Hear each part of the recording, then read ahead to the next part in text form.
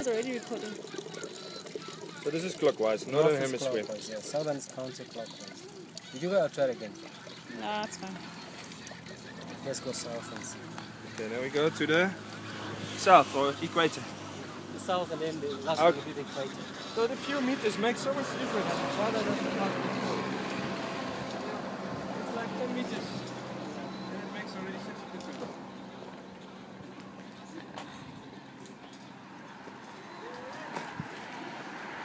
So you know south? It should be counterclockwise. It should be counterclockwise. Yeah. So you also have to stabilize.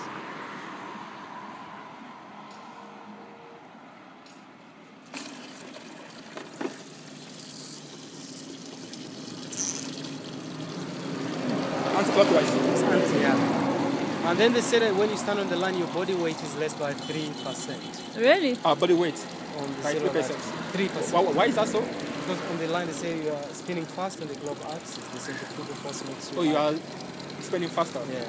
Okay. And why is this anti-clockwise and the other one clockwise? What's the name is it? This is caused by the Coriolis effect. If you Google about the Coriolis, they give you all the information about the Coriolis effect. Do you know how this call it? Now we'll find out. You're gonna have to find out. Southern Hemisphere. Now we go to the equator exactly. You see, it's exactly on the line. Exactly on the line. Well, there's zero where you won't see any spinning. So there's no spinning. You're not supposed to rotate. Hello, Amy. Are you coming to see that no spinning?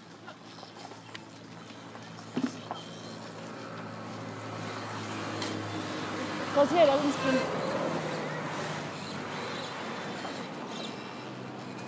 So this is zero now. Yeah.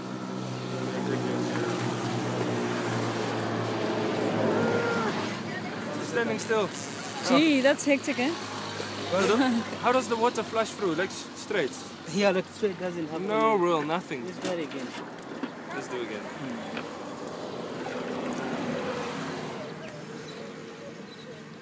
And there are only 10 countries across by this line.